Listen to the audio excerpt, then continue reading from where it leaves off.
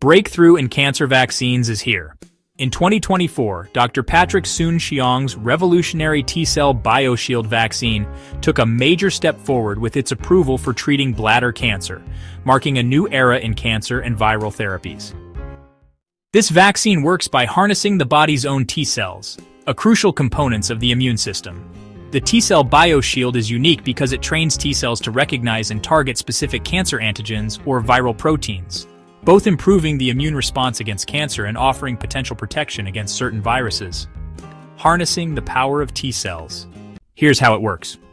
CAR-T, or chimeric antigen receptor T-cell therapy, works by introducing target cancer antigens or viral proteins into the body, then extracting T-cells from the patient's blood, modifying them in the lab to express receptors that recognizes specific cancer cell markers, such as CD19, commonly found on leukemia and lymphoma cells, HER2, human epidermal growth factor receptor 2, found in bladder cancer, and specific viral proteins.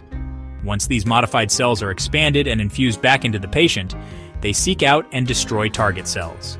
The bioshield aspect refers to the protective layer or modification around the T-cells, which increases their persistence and efficacy within the body. This therapy has shown extraordinary success in certain cancers. In 2024, this bioshield vaccine received approval for bladder cancer after clinical trials showed promising results. Patients treated with this vaccine had improved immune responses and, in some cases, extended survival times.